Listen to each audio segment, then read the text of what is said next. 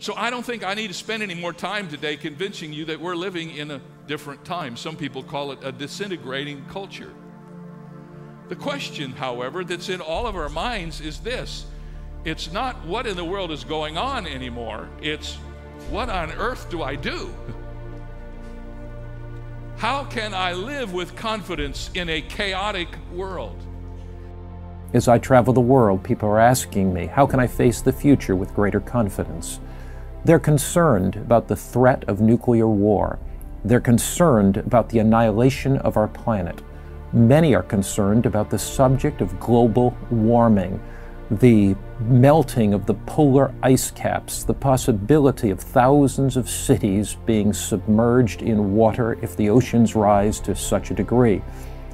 Others are concerned, of course, about climate change and the fact that this planet is getting warmer, might lead to droughts and great food shortages.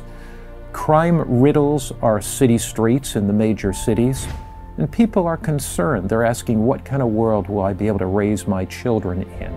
Where's this world headed? The psychologist tells us that we should look within. The opportunists tell us that we should look around.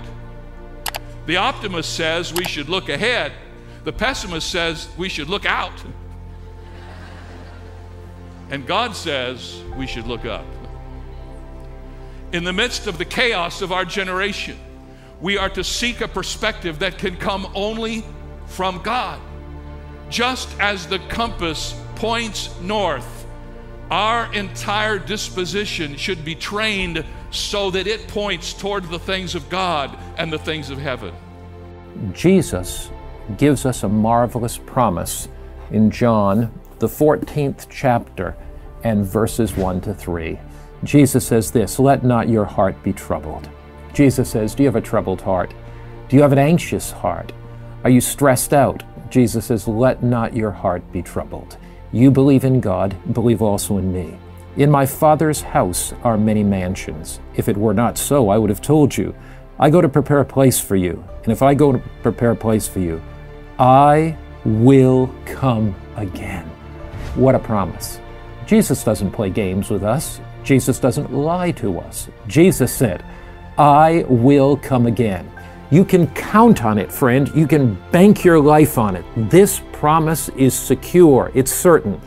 Just as certain as the sun rises and the tide comes in, just as certain as that, more certain is the promise of Christ's return. We are to remember, ladies and gentlemen, that we are citizens of that place toward which we are encouraged to focus our attention. Philippians tells us that our citizenship is in heaven, from which we also eagerly wait for the Savior. We are citizens of heaven. It says, not only are we to set our hearts on heaven, but we're to set our minds on heaven. Notice the second instruction. We must not only seek heaven, we must think heaven. Staying centered on Jesus involves our minds as well as our emotions. We are to mind heavenly things. The focus of our mind is not so much to be on the place we call heaven, but on the spiritual reality of heaven that controls our whole motivation. This is to be our pattern of life as we are followers of Christ. For you died, and your life is hidden with Christ in God. The Bible says that when Christ died, we died, so we're died to the old life. And now, that's what happened in the past. Here's what's going on in the present. Our life is hidden with Christ in God. We are secure in our relationship with Jesus Christ. I won't feel very secure in myself, but I do feel secure in Christ, and I feel secure in God. And the Bible says, I have both. I am secure in Christ and in God. Notice, for you have died, and your life is hidden with Christ in God. 1 John 3:2 says, Beloved, now are we the children of God, and it is not yet revealed what we shall be, but we know that when he is revealed, we shall be like him, for we shall see him as he is. Now, have you noticed that in this passage of Scripture, Paul has covered all of the tenses of life. We have been raised with him in the past. We are hidden with him in the present, and we're going to appear with him in the future. We may be hidden now, but one of these days we're not going to be hidden anymore. The Bible says we're coming back in the glory with the Lord, and we're going to be revealed with him, and he is our life.